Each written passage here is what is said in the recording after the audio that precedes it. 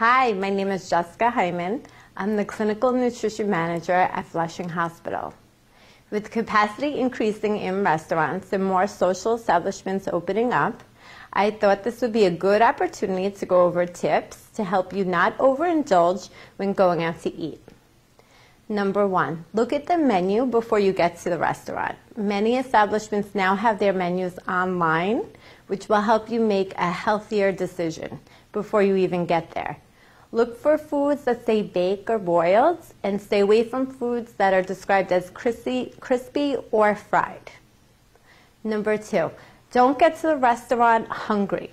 If you're starving or hungry while you're looking at the menu, you'll tend to over-order your food, as well as pick foods that are highly caloric.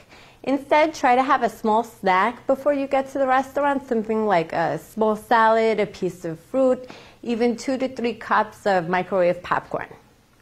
Number 3, be hydrated or drink water before you get to the restaurant. That way you don't overindulge and look for too many cocktails. This will help you keep your caloric intake down as well. Number 4, studies show that people tend to mimic each other in social settings, including when going out to eat. Try to be the first person to order your meal, and that way you stick with your healthier option.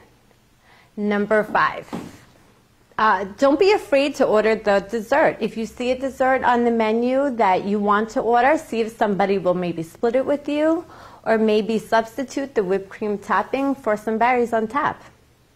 For tips like that and more, please call our outpatient dietitian at 718-670-5000, extension 8232. Thank you.